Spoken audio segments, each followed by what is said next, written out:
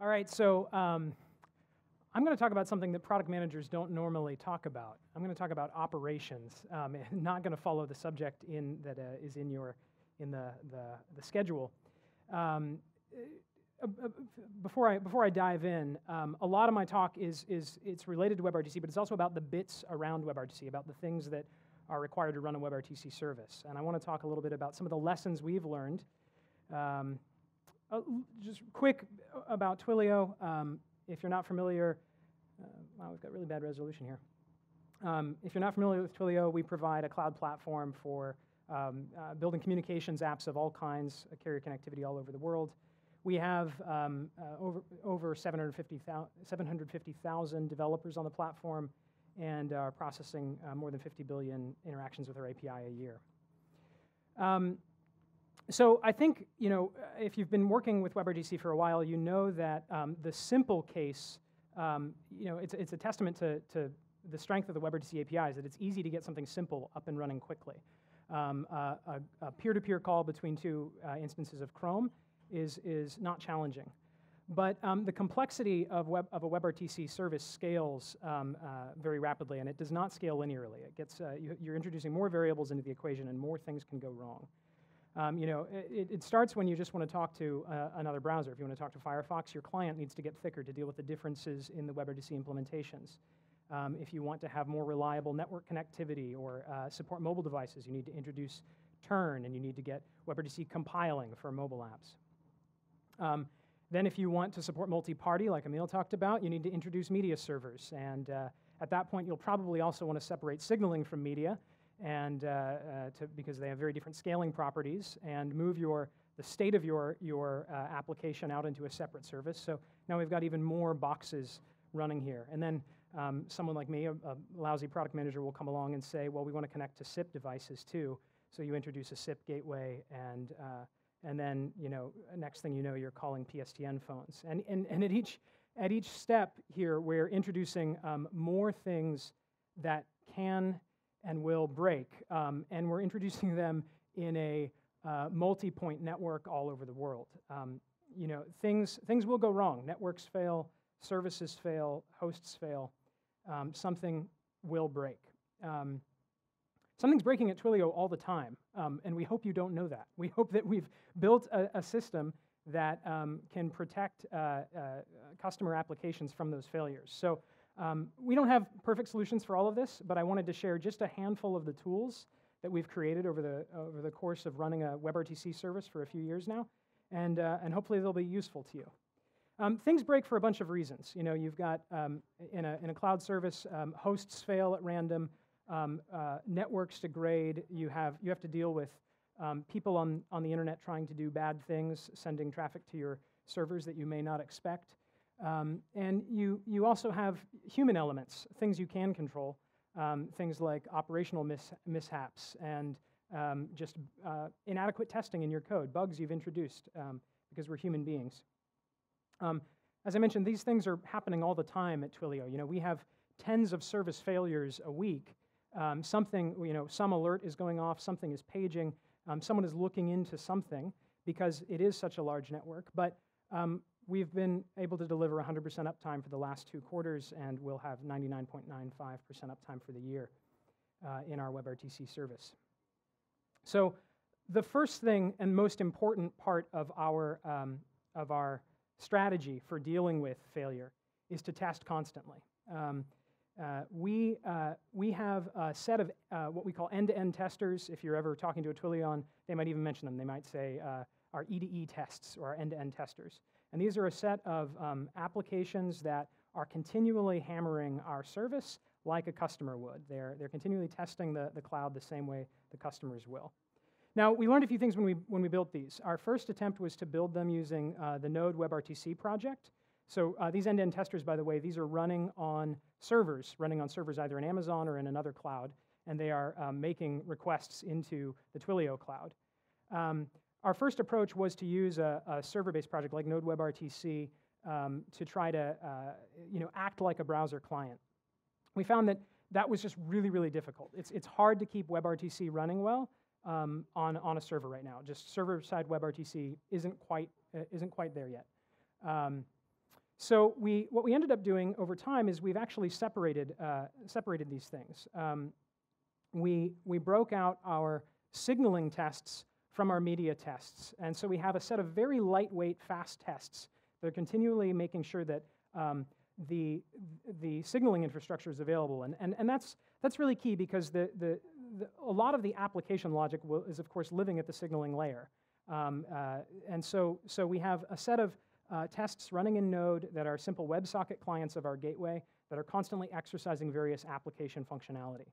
Then we have a set of robocallers, we call them. These are basically headless browser tests running on using the latest version of Chrome, using Chrome Canary as well, and Firefox and any other browser that comes along with WebRTC or ORTC support, to act like a browser will when it's interacting with our service. These tests run less frequently, maybe once every 5 minutes, but they give us, the combination of these tests give us a full picture of the availability of our service at any given point in time. We aggregate events from these tests in a product called Rollbar. Rollbar is a great tool if you are operating any kind of service or application. I highly recommend it.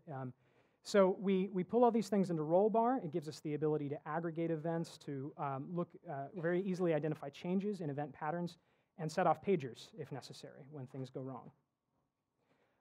We also have a bunch of end-to-end manual testing tools. So here are just a handful of them, and there are others that I haven't depicted.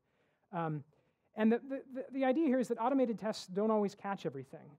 You will, as browsers change, as we release new versions of our SDKs, as we make changes in the cloud, sometimes you miss things. And so we have a infrastructure in place that the minute we identify that something's gone wrong, we can jump into a set of tools that allow us to very quickly exercise a very specific scenario. So for example, we want to connect to a conference mixer in the Twilio cloud, or we want to connect to a PSTN endpoint, or we want to make a call from a SIP endpoint to a WebRTC endpoint, or we want to make a call between two WebRTC endpoints. These are all scenarios that are kind of locked and loaded and ready to go, and so we can figure out when things have gone wrong very quickly. One of the things that we've started doing more recently that I think is pretty cool is we're also using chat as a control plane for this. So you know, we are using HipChat, and but this can be done in Slack as well. We have a set of very easy bots set up so that we can just issue commands in our team's HipChat window and run a set of end-to-end tests against the entire cluster at a moment's notice, and then get a report back with which tests passed, which tests failed. At the end of this, we end up with a sort of a layered approach to service monitoring. So we've got end-to-end tests running at both signaling and media layers. We have an anomaly detection service that is looking for changes in behavior and generating pages or alerts if anything seems to have changed. We have your typical host monitoring tools through Nagios, and we have this set of manual tools that allow us to very quickly test. So, you know, I've already talked about how things fail, but you not only have to plan for things to fail, you have to plan for what happens when you recover from a failure. Here's what I mean.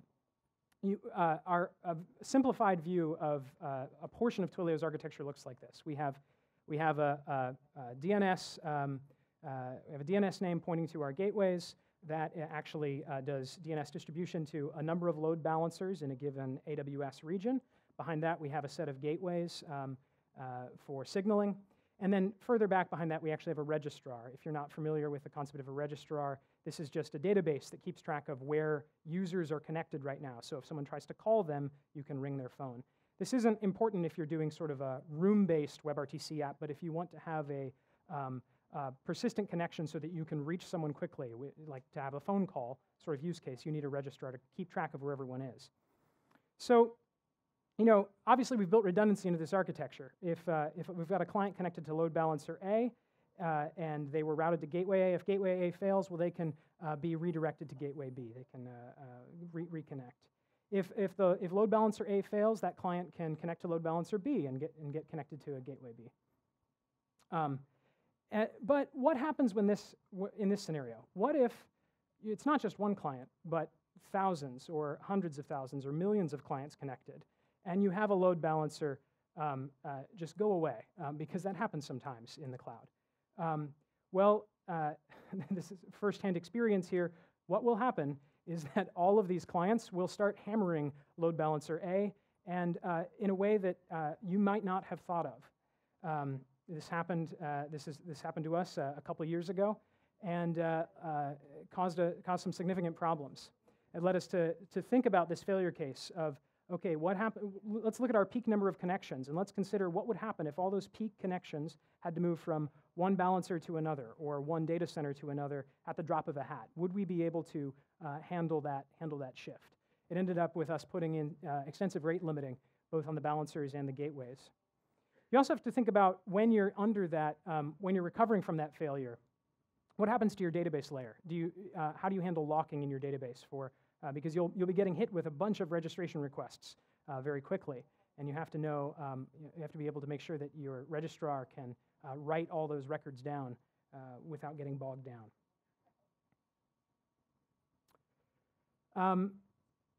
So next, I think we've already touched on this a bit. Fippo did a great job of talking about some of the ways some great WebRTC apps are working around lousy networks. We found that as we started using WebRTC on mobile, we needed to get more effective at testing in poor quality networks, so that we could understand various trade-offs we were making. Should we use what is it like to use H.264 versus VP8 on an iOS device, and how does that shift based on various network conditions? Are we getting much more out of hardware acceleration in a typical network environment? These are just some of the questions we asked, and we needed a way to inject various network conditions into our environment and measure the results. You can do this on one machine.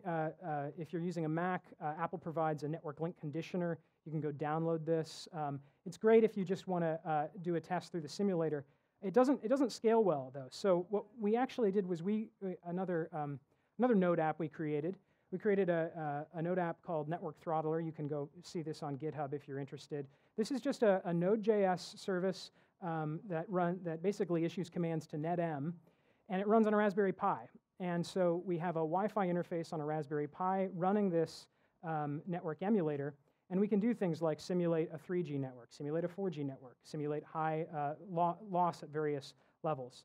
And so we have a kind of a closed environment that we have set up in our office in Mountain View, where we can run tests under various network conditions and really get a sense for how WebRTC and how our customers will experience situations under typical network conditions.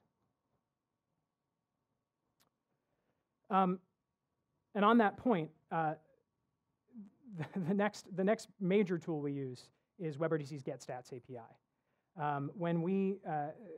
I think anyone who's operated a communication service of any kind, and a bunch of you in this room have done that, you know that you will always have complaints about call quality. You will always have reports of one-way audio. You will always have complaints about video quality, because networks are hard and they're not reliable.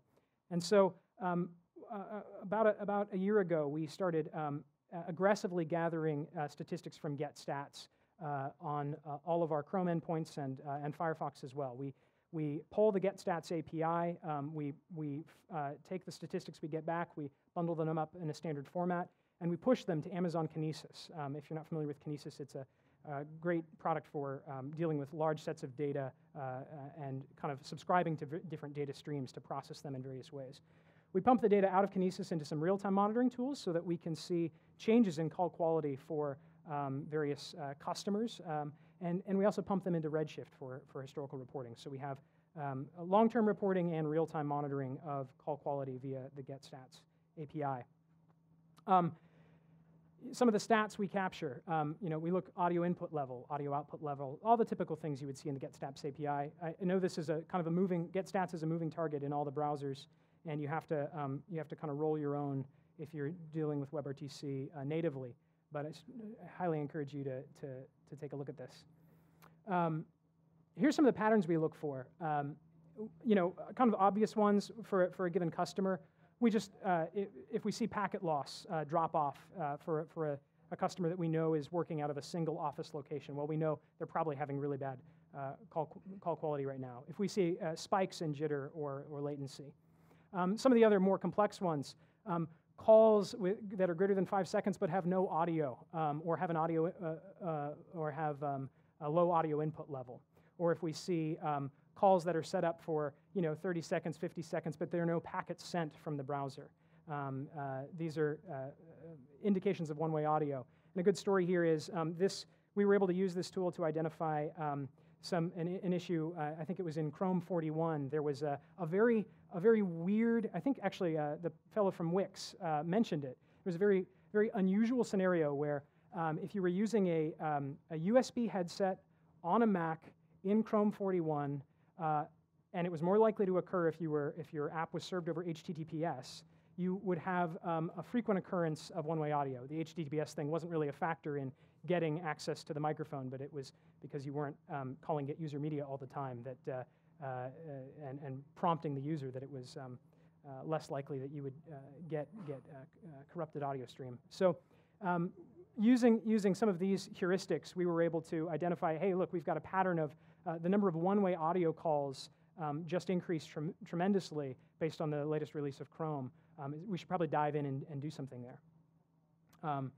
We also look at all these things by by various vectors. We look by Twilio account, by the identity of a given endpoint. What browser are they using?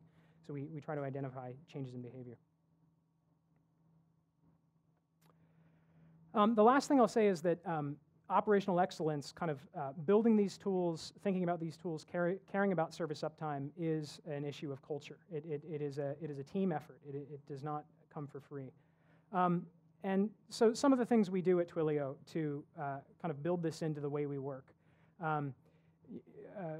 We write the SLA, or we try to at least. We don't always get this right, but we try to write the SLA first. When we're designing a new product or service, we start with the service level we want to deliver to our customers. When I started at Twilio, there was an old saying, write the API first. That came from our roots as an API company. And we've modified that over time to not only write the API first, but write the service level first as well. We also have a culture where the teams that build a service operate that service in production. There is no ops team. We have people who are in support, but the people who build services operate them. So there's a very personal, a sense of personal ownership of service quality. 5 whys analysis, I probably don't need to talk about what that is. Regular fire drills, actually creating incidents either in a development environment or even in a controlled way, perhaps even in a production environment, and responding to the fire drill, making sure that you have the well-oiled machine so you can respond to an incident, etc. So last thing I'll say is communication tools are only as good as their availability. We've all had that experience where we go to use a communication service, we go to use a product and it just isn't there. Something doesn't quite work. So this is key. Hopefully you find some of these tools useful. Thanks. Thanks, Rob. That was really interesting. Why don't we take some questions quick? Anybody? I'll look in the back first. Maybe I'll start, Rob. Maybe a simple one. What would you say is the most common issue that you see with WebRTC? I think we still see, right now we still see a lot of one-way audio problems for various reasons. Could be anything to do with DTLS changes, ICE failures, et cetera. That's probably one of the most common issues. Okay. Yeah. All right. Aaron? Did you come across any best practices for injecting streams during testing? No, that's something we're still working on. I think our media testing is we're still improving, but we do a set of things where we play audio through the browser and we try to play it back, but nothing too complicated there. Okay. What percentage of your customers using audio versus video calls? Almost all of our calls are audio right now. So Twilio did not have a video product. We were using WebRTC since 2012. We've not had a video product in the market until earlier this year. So We do a lot of WebRTC calls, but they're all audio. All right. Last one. So what tools are you using now to identify those patterns of when you see there's flaws? Is it the browser? Is it? Yeah. Like I said, Rollbar and some of our own anomaly detection tools are really key. I think the key thing for identifying issues in the browser is, for us, we use GetStats a lot. We use the automated tests, Selenium based on Beta Channel and Canary of all the of each of the browsers. Those are the key things for us. Awesome. Thanks, Rob. Thanks. All right.